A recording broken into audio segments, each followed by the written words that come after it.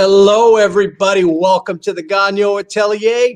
I'm your old pal, Tim Gagnon, and this is the Modern Masters Podcast.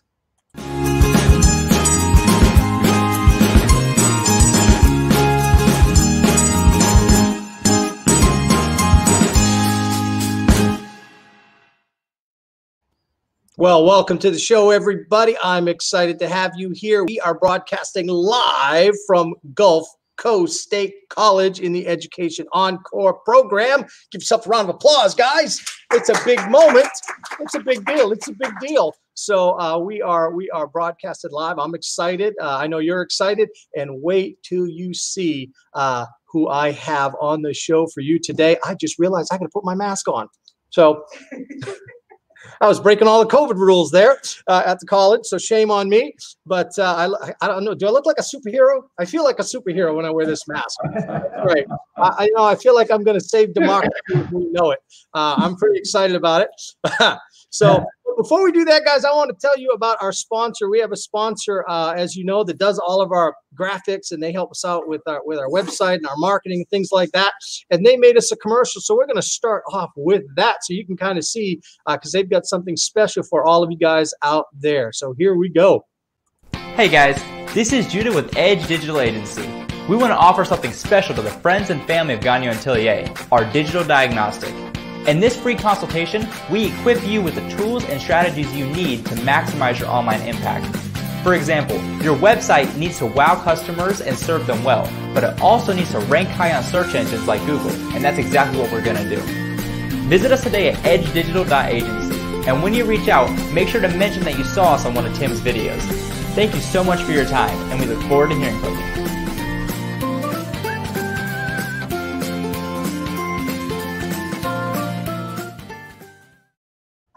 That's right, guys. eddigital.agency. Who knew there was a .agency? That's something new that I knew about. I didn't know about that. Did you know about that? No one here knew about that. But apparently there is a .agency. So if you go to eddigital.agency, they can help you out with all kinds of stuff. And tell them that the Gagnon Atelier sent you. And with that said, guys, let's get the show on the road because I am very, very pumped.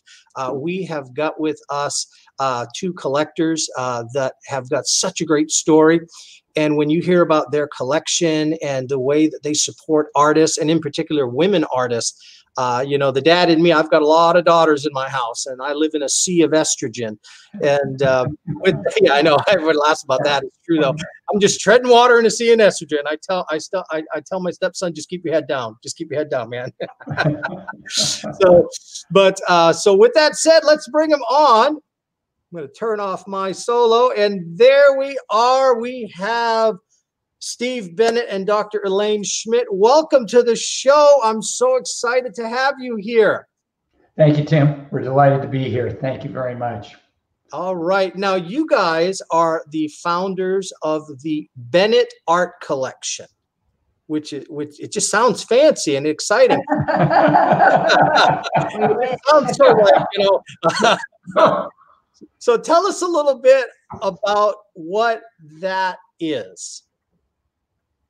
The Bennett Art Collection, well, we started collecting about 9, 10, 11 years ago, and we have amassed a group of paintings that all are paintings by women of women, and that's the entirety of the collection. So what this collection contains is works by both contemporary painters, that being people who are still alive, and historic women painters being people who have a place in art history but who are no longer with us. And so we've got painting. The earliest painting in the collection is from 1640, and the last painting in the collection was done 2 months ago, 8 weeks, 10 weeks ago, and everything in between.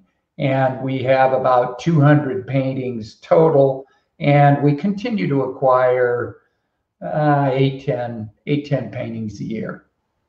Oh, wow. Fantastic. Now, what was the catalyst that made you decide? Because from looking at your website, I'm going to call up your website here right now. the BennettArtCollection.com and the Bennett Prize. We're going to be talking about that as well coming up here. But what was the catalyst that made you decide to go with, first of all, female artists, but then also figurative art? What was the reasons that you chose to do that? I think it was our sense, and you will tell me if I'm wrong. I think it was our sense that the women weren't getting an appropriate amount of attention as artists, both historically and in present terms. And we thought that figurative realism, we don't object to abstract art. We think abstract art has a place as well, but we thought that figurative realism wasn't being taught or promoted to the extent it should be. So we felt like we could do two good things. We could promote women as artists, and we could promote figurative realism as a genre. And I liked the narrative behind figurative realism. Yeah, we both like narrative painting very much. Right. Yeah, there's something about a narrative painting that just, you know, it's like watching that story be told, and the way the artist exemplifies that and tells what they're trying to say. It's beautiful. So with that said, I mean, what kind of an impact has that had for female artists? I mean, it seems to me that it would be a pretty empowering thing for a woman artist to be a part of your collection. I don't know. Well, we hope so. That's fair. We hope so. Let's put it this way. We have a number of artists that contact us seeing if they could find their way into the collection. We have been pleased to see a number of the artists whom we've promoted and collected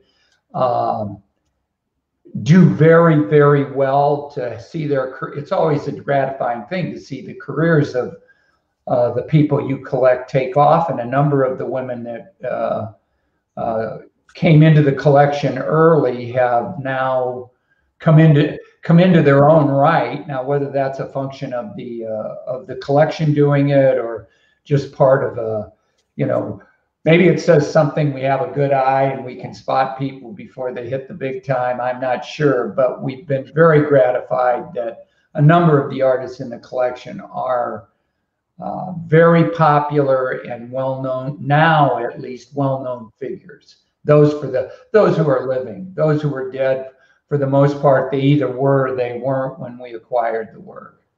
When we buy a painting, lots of times we'll reach out to the artist and ask them, you know, what they had in mind when they were actually painting. And so some artists like to have kind of an email relationship, and we have people we would now call friends that we've been interacting with over the past decade. And as Steve said, it's very exciting to see people thrive in their career and become well known, and to see them in magazines, and it gives us a lot of joy. Oh, it's very exciting, and we get to know, people and where they're coming from and what makes them tick. And so it was that whole personal aspect of our collecting that led us to create the Bennett Prize.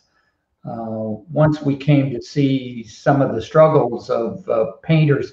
All artists struggle. The women, I think, have tended to have struggles peculiar to them. You have a single mom that's working 2 jobs and trying to paint at night. And it was at that point, I think, when we got to know the stories of these artists, that we decided that one of the ways in which we could propel the careers of women figurative realists was to start a prize that honored women figurative realist painters exclusively, and that's what the Bennett Prize does.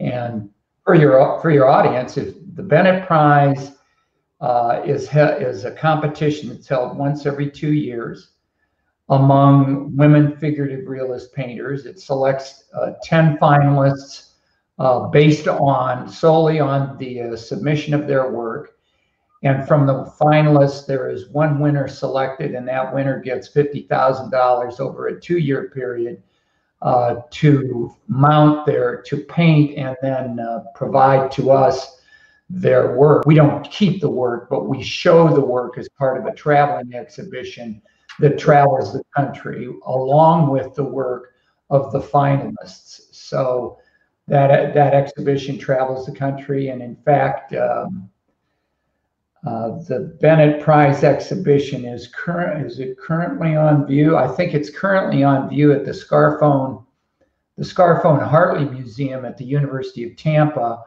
which is the home to Annika Ingold, who was the first winner of the prize. Oh wow, that's on exhibition now in Tampa. Who wants to take a road trip to Tampa? The whole class like, yes, let's go. Road trip to Tampa. That's what, 6 hours? 6 hours away. 6 hours away. So let's get. You could do an up and back. We could do an up and back. Yeah, it would be do an up and back. Yeah, it wouldn't be too bad. That'd be a fun one. Yeah. So what was when you were? Talk to us about how you find artists. Like, how do you find an artist that you want to collect, or how do you? I mean, mind you, at this point, a lot of artists you mentioned are contacting you, but when you were first starting out in your collection, how did you find artists? How did you decide what artists you wanted to contact to be a part of your collection? We both like to read. So we do internet research, we read magazines. Before COVID, we would go to art galleries, art shows. We always went to Art Basel. We look at we're on the make all the time. I don't know what else to say. We're on the make all the time. We have a list of people we would like to collect that we haven't collected yet. We also try to, if we like an artist, we try to buy 2 of their pieces or more, but at least 2. Not everybody, but we look to buy 2 because you get a better feel for the breadth of that artist's skills and who they are. One painting is 1 snapshot, 2 is 2 snapshots, so you have a bigger view of them.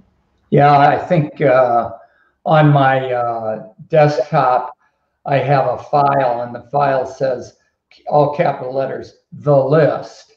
And the list is all the artists we've seen and liked well enough to consider putting in the collection. So we look at the list and we look at the work from those artists, and so, pretty soon, over a period of time, you develop a network. So the network is gallerists, auction houses, publications, online sources. One of the first sources, there used to be a blog spot post called Women Painting Women. And it was started by 2 or 3, I think 3 women figurative realist painters who wanted to talk about their work and the work of the women they knew who were doing similar work. And we studied that blog very carefully in the early days. And it was very helpful to us in kind of getting the lay of the land. Well, and Instagram and Facebook too. We Wonderful, both follow artists that we like, and sometimes we find paintings online, social media. Mm-hmm. I was going to ask you about that. How has social media influenced the way that you find artists? I mean, because at least from my experience, Instagram especially has become the place for artists to really show their work. And there are many artists. We had a guest on our show, Sheila Smith. She's not in a gallery anywhere, but and may not need it. She makes 3 times what I do. I'm so proud of her. But she exclusively uses social media to drive traffic to her Etsy store, where she contacts her patrons and sells her work. And so, that was my question, is how has social media, is that become, especially obviously with COVID, you can't go anywhere. So social media is probably the only way you can look at art right now. But what's the percentage, would you say, of like, say, magazines and going to galleries versus social media to find artists for you? I think Instagram is the play. I mean, if you look at Instagram, Twitter, and fixed websites as kind of the test, Instagram has got to be 60% of 60% of it today for living artists who are trying to promote their work. I'd say it could easily be 60%. That being said, galleries still have a role to play, and we do talk to galleries and gallerists. And sometimes if a gallerist knows that we're interested, in women artists painting figurative realism, they'll even send us their catalogs from their shows, which is helpful. Yeah, and that's helpful. We welcome that. But if you were giving advice to practicing artists, one of the things I think you would say is being on Instagram and showing what you're working on, what your work looks like, what your thinking is. I have tended to discourage people from showing work in progress, because I think unless they have a private group of artists where they're seeking advice, work in progress, I think, kind of showing that development of a piece tends to reduce the ta-da factor that comes with unveiling a painting when it's completed. But having said that, I think, any practicing artist today, if they hope to make a dent, they have to be doing it using Instagram. Instagram, number one, Facebook, number two, Twitter, I don't think registers quite as readily in the art space, but you got to have a presence in at least two of those three. Excellent. Excellent. Those are great points, great advice for artists. So how did you guys get started doing this? I mean, what was the catalyst? Whose idea was it? It was Steve's idea. We had a condo with nothing on the walls. And so we went through, he used to be a professional photographer, so we thought maybe we would put his photos up. And then Steve has a Czech background, and Czechoslovakian stamps are absolutely beautiful. So we thought about blowing them up and making into posters. And then we started to look and read about artists. And that's when Steve suggested, he said, well, what do you think of figurative realism? And very narrowly done by women. And that's how we started.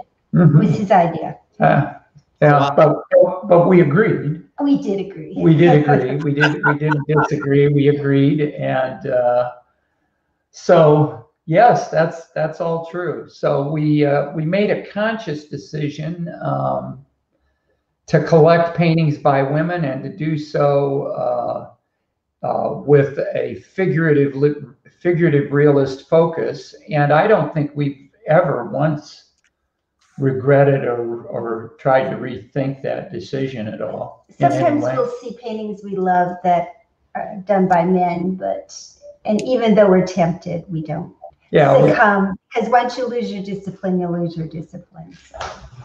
Yeah. That's true. With all the kids I have, that's a fact. Yes, it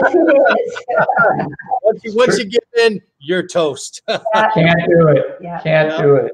You cannot do it. Well, let's show some of the pieces. I've got three artists from your collection that jumped out at me, and so let's go ahead and take a look. You can tell us a little bit about these artists, but also maybe how you found them, and also just tell us a little bit about this piece and what it means to you guys.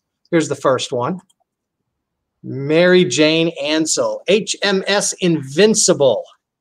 Yeah, that's her. Mary Jane is a wonderful figurative realist painter from England, and she does these figurative paintings of women, and the women are usually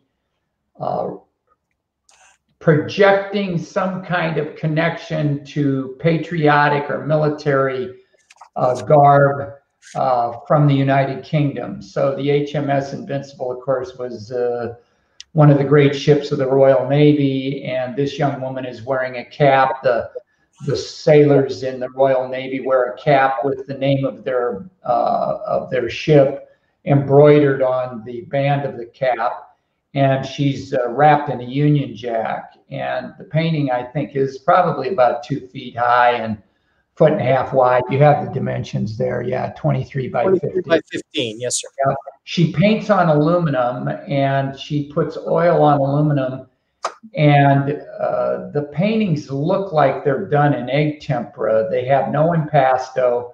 They're very smooth. The finish that's created by aluminum is the way she does it is perfectly smooth and almost looks printed onto the aluminum. She's very well known. She's represented by the RJD Gallery in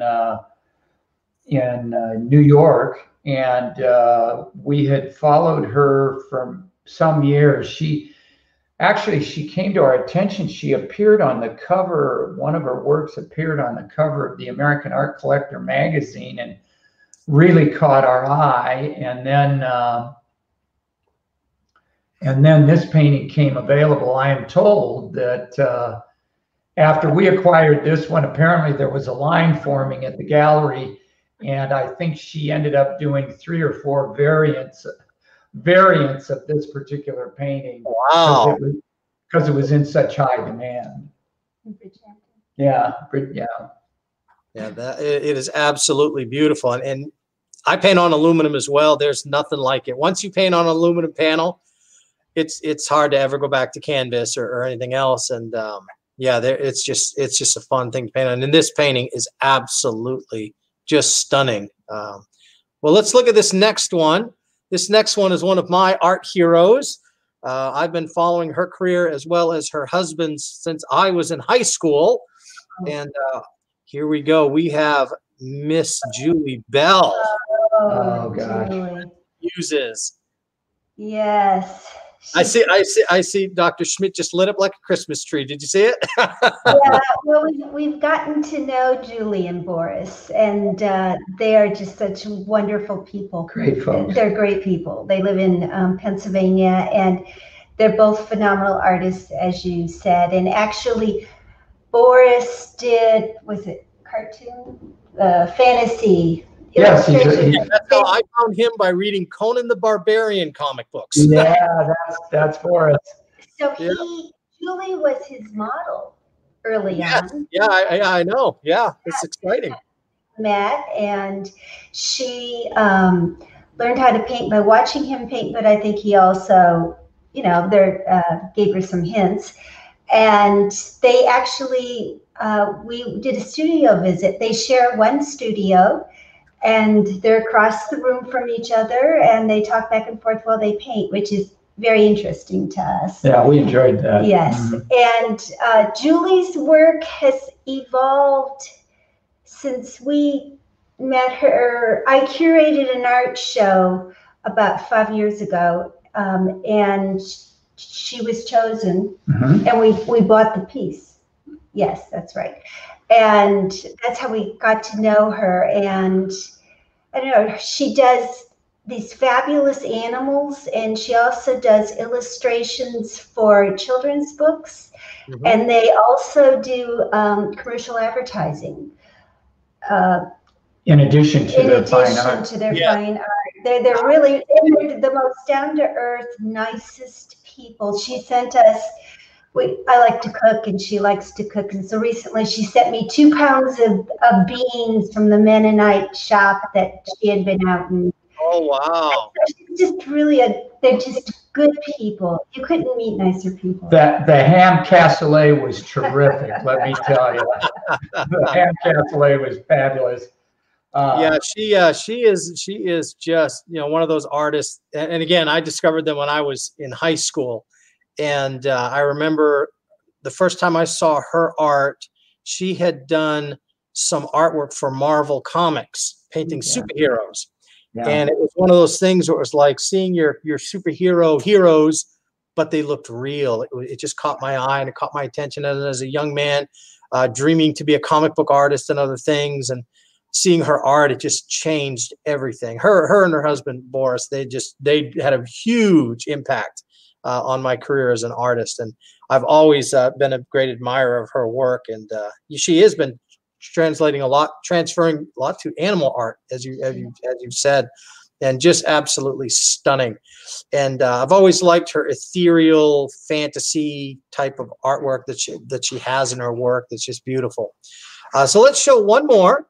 I think you guys, and then this woman is actually a jury for the Bennett Prize, Alyssa Monks.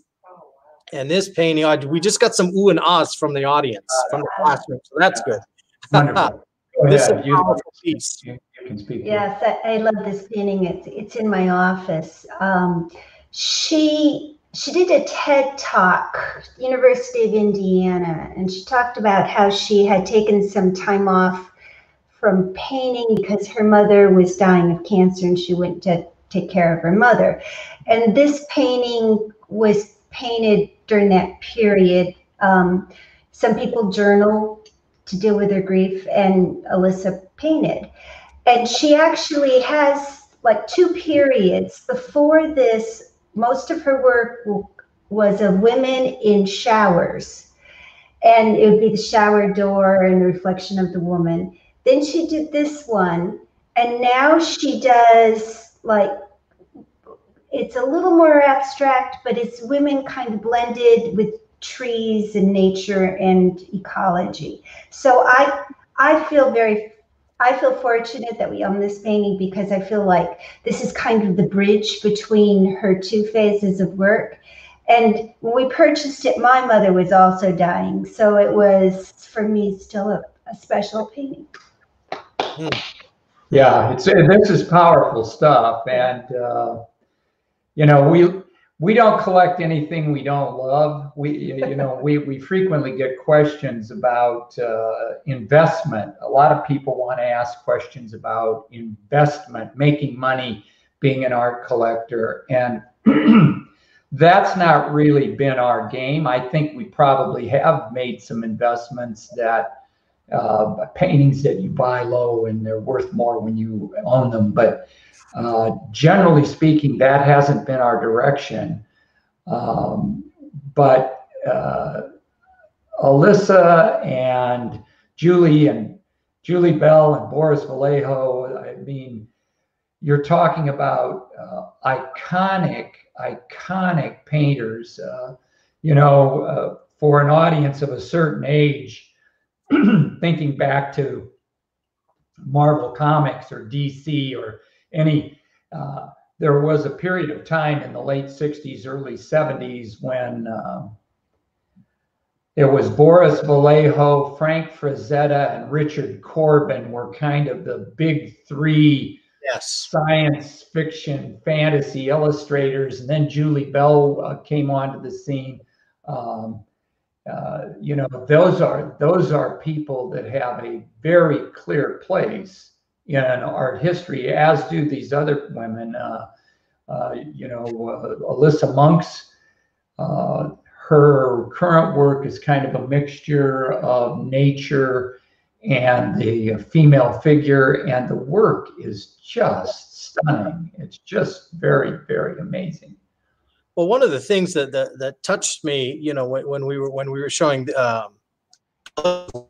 is the connection, the Dr. Schmidt you were talking about, and my buddy Matt Tommy from Thriving Christian Artists. One of the things he always says is that nobody buys art because they can afford it or they can't afford it. They don't buy it for that reason. They buy art for connection. And art has this powerful way where you, as the viewer, of the patron, of the purchaser of the art, you see that piece and you have an emotional, powerful, deep connection with the artist through that piece of art. and it touches you in a way that really there are no words to. And the art is powerful in that way, and it brings people together in such a beautiful and such a deep level. And the minute I brought that painting on the screen, I saw it in your face. And when you were talking about it, I saw that. When we brought up Julie Bell, her picture, same thing. When watching y'all's reaction, I went deep south there. Did you see it? The French Canadian Yankee guy went deep south there. But when I saw your reactions to each piece, I could see when Julie Bell's painting came up, and then you know, you didn't talk about the painting, you talked about the relationship that you have with them. And that's so that just blesses my socks off, because that to me is what it's all about. And then when I brought up Alyssa's painting, you talked about your mother, and you got a little verklempt, and it was beautiful. And that's what that's really, I think, the real reason why people collect art. And I think that's the reason people want to collect art. It's not about the value, and it's not, if you're doing it for the investment, that's the wrong reason to do it. And what I saw just now with you guys, that to me is what's so beautiful about the relationship between the artist and their patrons. We certainly, I think, feel a spiritual connection to the artist through the work. And I don't think we have a single painting that doesn't speak to us in some way like that. And frankly, that's one of the reasons why figurative realism is different. Figurative realism, let's face it, it is different than abstraction, because how many times have we been in an art museum or an art gallery, and you have these people looking at this piece of abstract art, and one turns to the other and says, "Can you explain this to me?" And what's going on there? What does that mean? And the beauty of figurative realism is there may still be an explanation, but frequently people have enough sense to be able to intuit their way to a general idea about what is happening. And frankly, that experience can be very deeply personal. Your mother, I mean, that painting evokes that period of time and that life. And that is where the power of art resides, in that ability to touch our souls. Absolutely. That really, that explains it all. And that's one of the reasons why I'm a figurative artist, is I want to, you know, I'm always trying to figure out, how can I explain this, or how can I share this, or how can I express what I'm trying to say? And there's just something about the figure. There's nothing like it. There's nothing like it. And you're right. You know, there were many years where artists that were my age and older, you couldn't make a living as a figurative painter unless you worked in the commercial art world, you know. And then Photoshop came along and took that away. You know, and it's like, you know, I think of guys like Ricky Mujica, who did romance novel covers. You know, now if you go to a bookstore, those are all Photoshop conglomerate images that have been built in Photoshop from photos and movie posters. You know, and we're in some ways poorer for it, because if you look at the work of the great pulp, the pulp book illustrators, Ricky Mujica is one, but you know, there were a whole series of these guys, Gil Elvgren, that did kind of cheesecakey calendar illustrations and so forth. Those came right out of their imagination. Exactly.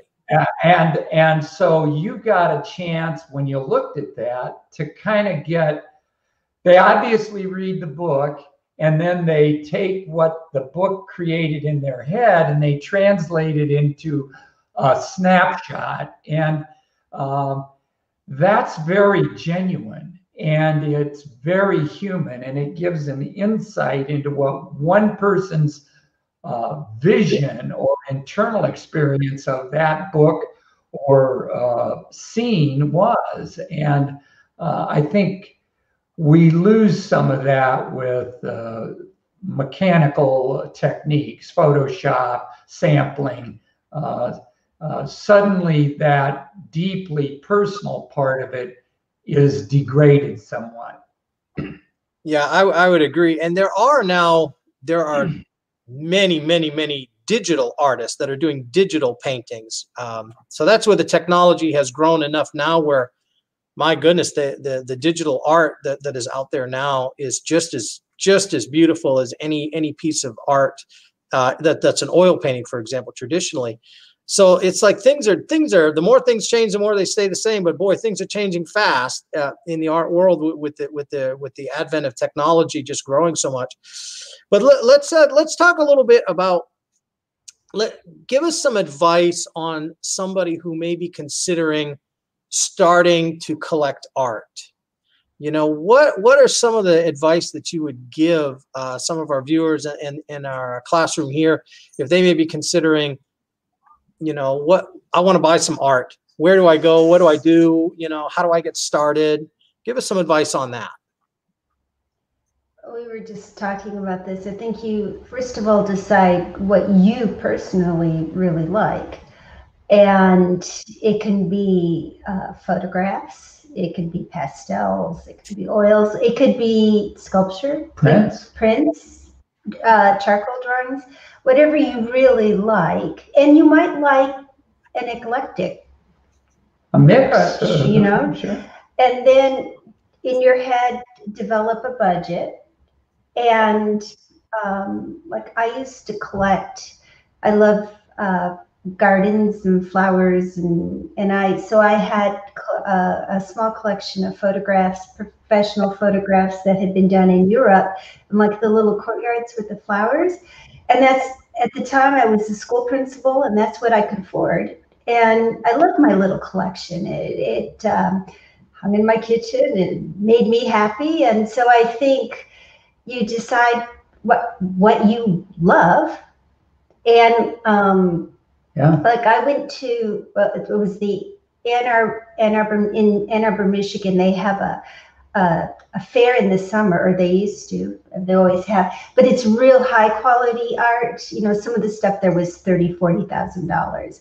And, but I would go there with my sister, and we would walk up and down, and I would buy one every year. And like I said, it was, and then for me also, as you say, art, it was associated with a memory, you know, like, well, I bought this here.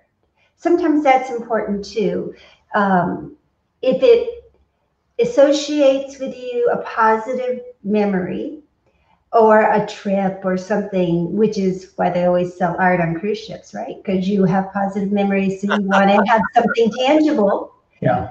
As a remembrance for it. And you know, that's okay too, as long as you know what you're buying. I wouldn't suggest buying on the cruise ships because they're always overpriced and junky, but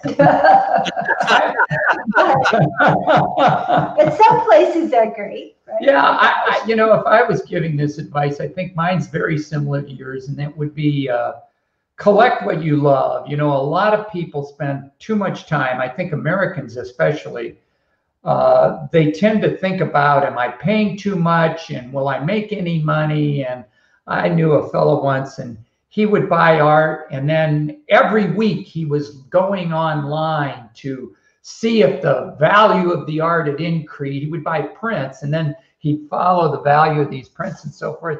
That's sort of like checking the value of your portfolio every day. It'll drive you crazy. Don't do that. Collect what you love and love it for what it is. And, you know, look, if you're going to be a professional collector / investor, well, then you're going to need spreadsheets and graphs, and you got to have a subscription to Art Price to follow the directionality of the artist's work and so forth. You don't have to do any of that. If you want to be a successful collector, think of what you like, and then set a budget and acquire in the budget what you like and hang it up and put it where you want, where you can see it and love it and enjoy it. And don't let your heirs, your executor, let whoever's going to sort it out when you go, figure out what to do with it after you're gone. But just love it while you're here, really. That is some great advice. I think that really, and that goes back to what we talked about earlier about, if you're collecting it for financial reasons, that's the wrong reason. It's about how the art makes you feel and about the emotional connection. It's all about connections at the end of the day. I always tell my my children, I've told them this their whole lives. They got to the point where they hate when I say it, but I tell them relationship is the highest form of currency. Indeed. And it's like, that is more important than anything. And that will get you things that money can't buy. And it's better anyway. So, and that's what you're talking about with your collection, like with Dr. Schmidt, you said that painting is in your office. So you get to see it every time you're in there, every day. And so that's really, I think you guys are like, wow. So you have none of Steve's photos in the house, or is it everybody else? Used to have. Used to have, but not now. No, well, the art's kind of crowded out my photographic career, I'm afraid. And that's okay. That was then and this is now. Right. But we live in an art gallery or an art museum, and we love every minute of it. We can walk around our house and be thrilled with the things that hang here. So very satisfied with it. Nice. Now, do you have a particular piece of art that you would say is, like, maybe you have a favorite, maybe she has a favorite? Do you have like a particular piece that you find yourself always drawn back to in your collection? Oh, there's a bunch of them. I think one of the problems with it is that when you buy it and live with it, this dance goes on between the collector and the piece, and so your feelings about the pieces, they get deeper. They're sort of like cheese or wine. They improve with age. I think we've been very careful not to name favorites, because that kind of raises one up above the others. But I think it's fair to say, we're constantly changing what's on the walls and falling in love all over again. The work is always shifting, and that's good for us. The one thing I will say is that we each curate our own office. because everything, well, if you think about it, when you're in a relationship, right, you have to negotiate where everything else goes. So we each can do our own office however we want. And see, Steve is more prone to change things out.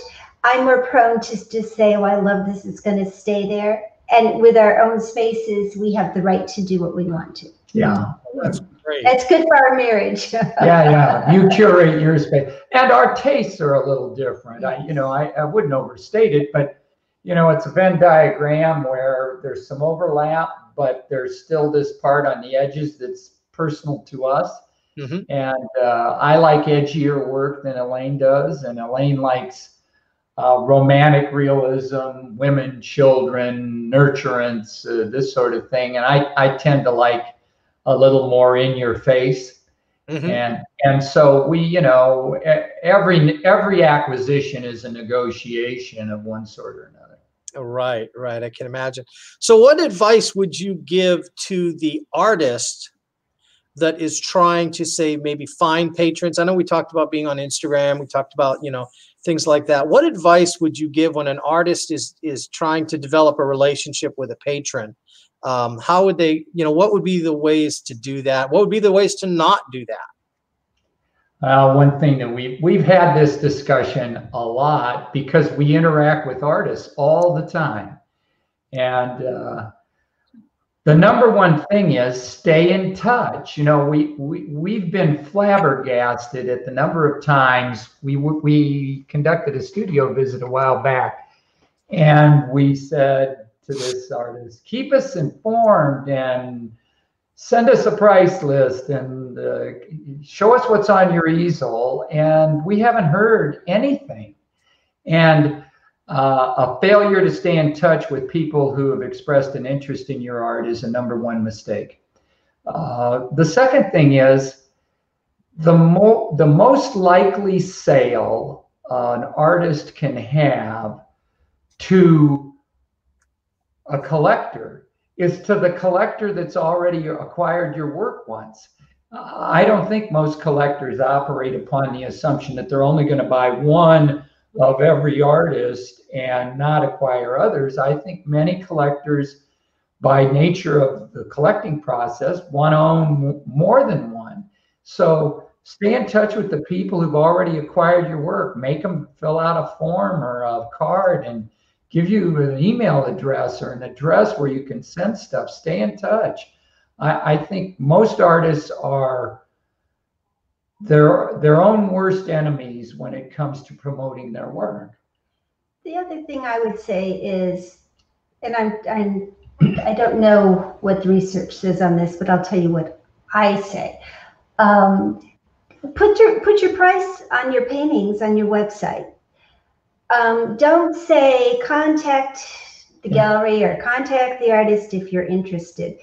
And let me tell you why I feel that way. Like, if we know an artist and we're interested in a piece, I don't want to be the one that has to contact and for them to say what the price is. And Steve and I actually look at the whole square inch, you know, the size of the work, how much you paid for the last piece. You assume that it will go up some, but it shouldn't triple in 1 year, all those kinds of things. And so sometimes I won't write and ask because I don't want to be embarrassed to have to say, no, you're off the money. You're off the money. and so then maybe it's a potential sale that you've missed by just not saying this is how much it is.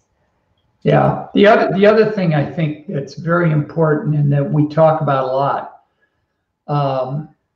bad photography will ruin good art. Yeah. We in the Bennett Prize competition, we've seen where people think that if they take a cell phone photo in a dark room and that'll convey it, it's cheap, it's easy, it's fast. That's terrible. Put your work in the best light. And if you're going to post it online or you're going to send it to somebody, either teach yourself to do professional level photography or hire somebody to do it, because if the photograph of the work's bad, it doesn't matter how good the work is, nobody's going to be able to tell it. That's a great point, which is a good plug for our video on our YouTube channel, the Gagnon Atelier YouTube channel, how to photograph your artwork. 3 videos. There you go. So we actually have a question. So I'm going to turn the camera around. And we have Laura here. She's going to ask you a question. Go ahead. Hi. Nice to meet you, folks. And thank you so much for what you do, because I think that's just a real blessing for everybody to have that are aspiring to do art. And I love your theme. I love the idea of realists and women. And I just think that's awesome. Thank you. The question I have is your backgrounds. You're a photographer. Do you use your photography background to kind of identify skill and maybe what appeals to you more, whether it's more organic, whether it's staged, the painting? Do you think that comes into play when you're choosing your art? The answer for me is yes. I think, you know, I'm a very visual person. Actually, I was only a commercial photographer for about 5 years, and I went on to something else. But I have a bachelor's degree in art history, and those experiences and abilities always inform the way in which you judge you know, we look at composition. We look at the way in which something is framed. I think both of us do that, and you don't have to have training. You can do it intuitively and have a sense for it. But yes, I think the background, certainly the visual art background, plays a role in how you assess artwork.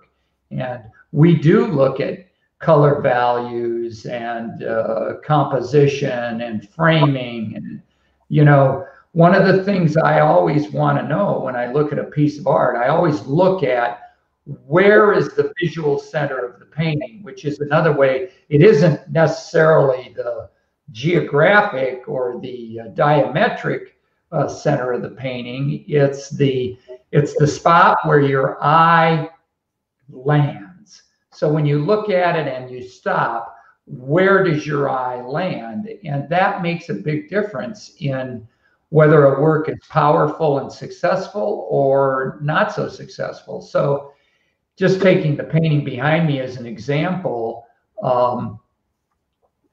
it's very well composed because those two women, when you look at them, your eye is focused by the second lighter square appearing in the background behind them. And so your eye is forced to look at those two women in the face because the long gray strip to the side forces your eye to the center of that lighter square.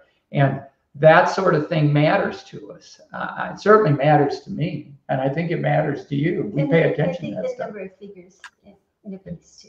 Sure, how many figures you have, that matters also. Thank you so much. I appreciate your answer. Excellent.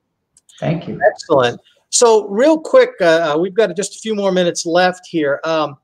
When you are getting ready for now, the Bennett Prize that you do, when is that next coming up? The call for entries. Go ahead. Yeah, we're both like Pavlov's dog here. We'll get the point. We're in the midst of the call for entries right now, and it closes October the 16th at what? 11:59 Mountain Standard Time. Oh, wow, so it's coming up soon. Soon. Yeah. And then the 10 finalists will be announced at the end of November, and then the winner next May. Hopefully it will be in Muskegon, Michigan, at the Muskegon Art Museum. Whether or not it's in person or not is yet to be determined. I think we open in March, don't we? No. May? May. Okay, I'll take your word for it. Yeah. Well, that would be great. We'll have to have you two back on the show when that happens. We'd be excited to be able to share the finalists, because one thing from the prize, and you would know this because you're an expert, but people sometimes assume figurative realism looks one way, and it's across the spectrum, you know, different styles, and it's quite beautiful. Well, the other thing is every jury is different. So if you're a would-be contestant for the Bennett Prize, look at our collection. That's one kind of very broad gauge, but look at what was successful last time. You know, some people that I don't think paid attention said, well, the Bennett Prize is for photographic realists or super realists, and it's really not so. None of the work that was selected last time was super realist. You know, there's a lot. We're very broad-minded when it comes to defining figurative realism, right? Is it a human figure? Can you tell it's a human figure? Right. You know, that's pretty much good enough for us. Right. Yeah. And there is such a broad thing. You know, you have artists like, you know, Shana Levinson, who is hyper realistic, you know, and then nobody does lace better. What's that? I'm sorry. Nobody does lace better than Shana. Nobody knows. Nobody can paint lace. We were both at the Academy of Art University together, and you know, we all love to hate her. She was just so good, and yeah, just so proud to see her grow. You know, but then you have her on one end, and then you have, say, a Michelle Dunaway, who has a much more painterly, very brushstrokes, very ethereal look to her artwork. They're both figurative artists of absolute, stunning quality, but very different. And there's everything in between, and then you can go even more radical than both of those on either spectrum. So you are absolutely right, and that's one of the things that I just love the most about figurative art. Of course, it's my thing, so yeah, I like figurative art. we get it. Yes, yeah, and that's a beautiful thing. Well, I just want to say thank you guys for coming on. Do you have any other closing remarks you'd like to make before we go?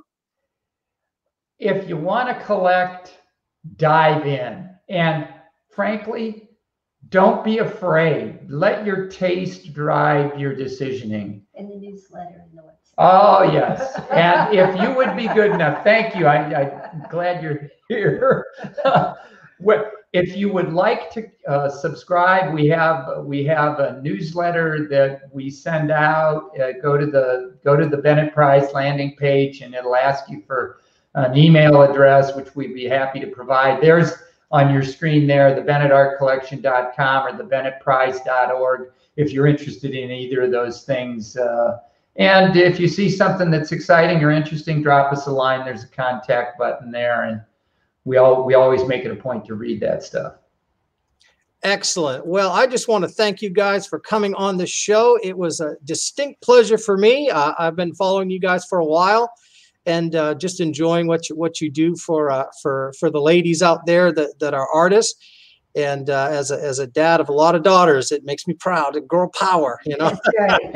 And thank you for all that you do. Your podcast is well received and well watched, and we think it's an important addition to the efforts that are necessary to promote art and artists. And we're grateful to you for your work.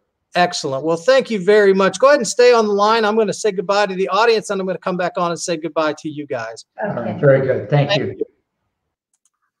Well, guys, that was a pretty good show. I got to tell you, I was excited about it. With that said, we are going to say goodbye to our live audience. But again, we've got some great stuff coming on here. Next week, we are going to have Tracy Lee Strum with us, and she is a street art artist, a Modernaro artist. And so she is the one, for those of you that aren't familiar with Modernaro, that is the people that do the street chalk festivals where they draw on the ground and they make those cool 3D things that people can stand on and do all of that. It's pretty darn exciting. So she's going to be coming on and talking to us in the class next week. And then after that, we have got some other fabulous artists. We're going to be interviewing, this Tim Gagnon is going to be interviewing the other Tim Gagnon artist, which is pretty exciting. It's going to be a little weird for both of us. And then we have a paleo artist is going to be coming on. If you don't know what a paleo artist is, that is dinosaur art. Paintings of extinct animals, an artist that works with scientists and paleontologists to figure out what these animals actually looked like. So I'm pretty excited about that. And we've got even more than that as we go live from Gulf Coast State College in the Education Encore program. But as usual, everybody, just remember, God loves you. So does your old pal, Tim. We'll talk to you next time.